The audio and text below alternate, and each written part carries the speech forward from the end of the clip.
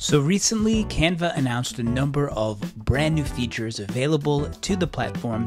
So today we are going to look at the Dream Lab, and this is Canva's AI generator.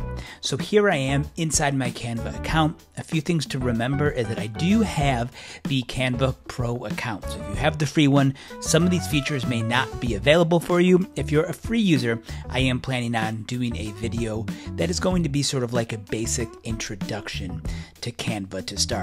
So what we want to do is create an image with the Dream Lab. Now, you can see it all the way over here. This is the spot to the side of your screen where the Dream Lab is. Now, I'm not sure why, but I feel like before when I've logged on to Canva, there has been an icon up here that said Dream Lab right in this space here. So you may also see it there, but you'll notice with some of the Droptober features being brand new, that icon is to the left. So let's go ahead and open the Dream Lab.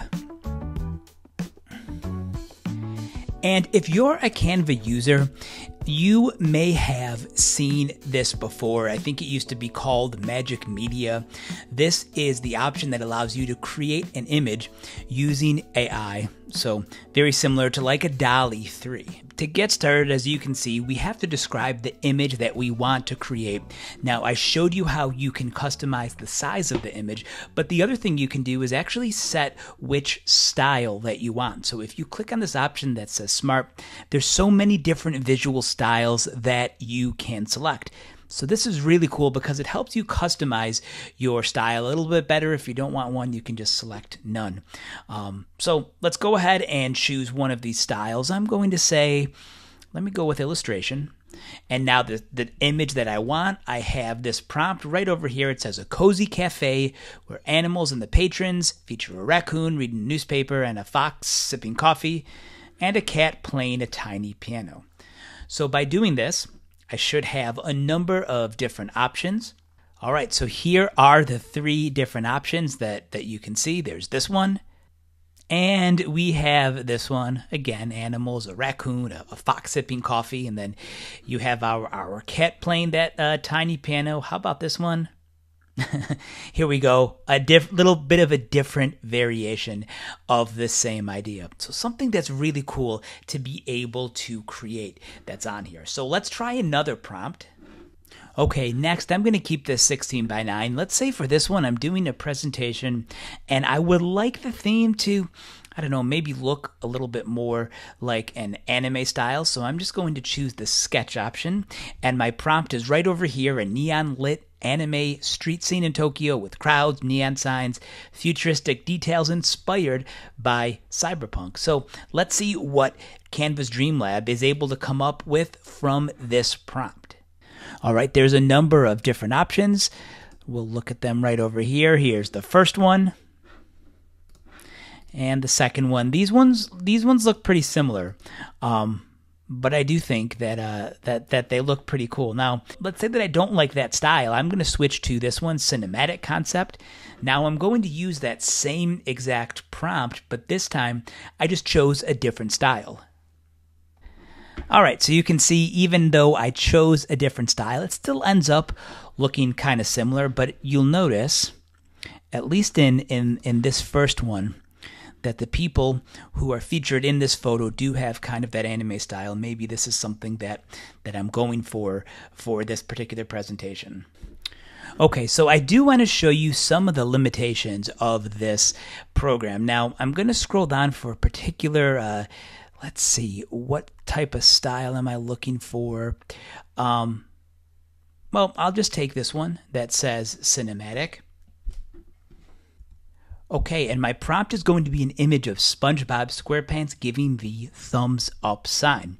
So let's see if this one works the way that I want it to. Because, there we go.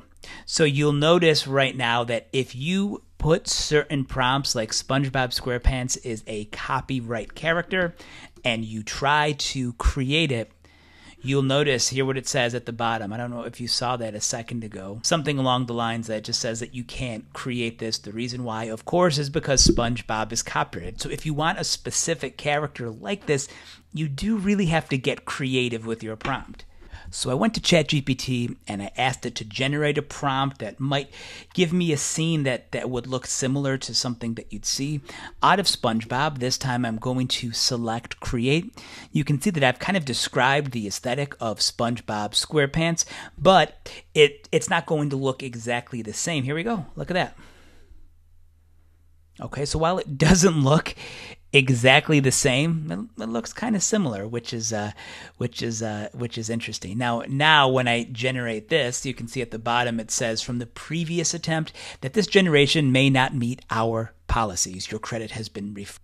Okay, so now I'm just going to take the prompt of just my SpongeBob-like character, and I'm just going to get rid of this. This time I'm going to switch this all the way down to vector, and what vector is going to do is to create an image that looks like a clip art kind of picture that you can use for a presentation or as an icon or however you want. So this time I'm just going to take the description of the cheerful yellow sponge character, see if it can kind of create like a vector art image or just an image that I can use as clip art, and look, there we go. You can see that it was able to generate a character who looks very similar to SpongeBob. And then from here, I can take this. If I want to use it in my design, I can just select this option, I believe. I can also download this image as well.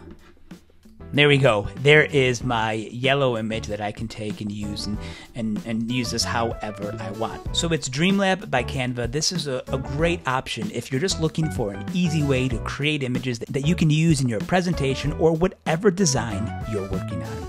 So thank you so much for watching EdTech Hustle. If you have any questions, go ahead and leave them in the comment area below. And if you like this content, it would be awesome if you could subscribe.